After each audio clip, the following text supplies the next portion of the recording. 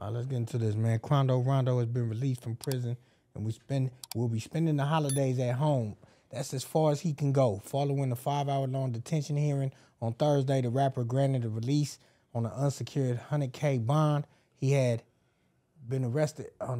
He had been arrested earlier this month, charged in conspiring with others to possess and distribute drugs, including methamphetamine, fentanyl, cocaine, and marijuana. At the hearing, Quando's new lawyer argued that the government has zero evidence that the rapper has ever distributed or possessed any narcotics, but prosecutors said they only had to prove that he was involved in the conspiracy to do so.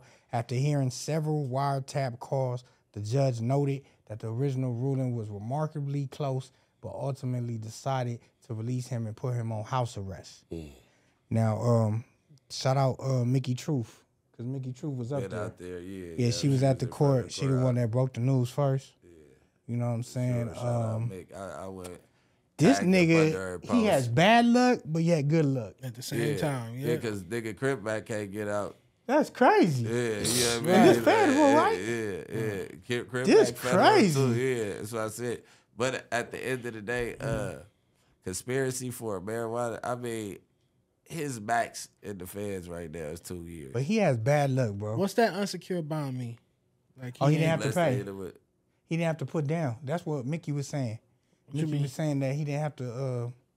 He didn't have to put down or something. No, it's 100,000. They gotta have some people unsecured bond. Though. They probably put up a house. They probably just had the size and shit. Hey, somebody who had the credit. You can say unsecured, and they let him out on the ankle monitor. Yeah, Mickey was saying something like he didn't have to put down or something. It's an unsecured bond. Let's see, man.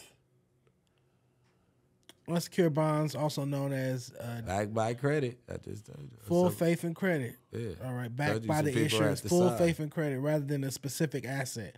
Okay, so just based off a signature.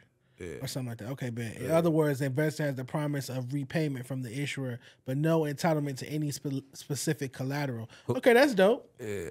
So whoever signed for him, if he jumped by, they're down $100K, and it had to be somebody whose credit could cover that. Okay. Yeah. Excuse me for yawning. But look, just the cold shit. Like, he done been shot at. I mean, his city tried to ban him.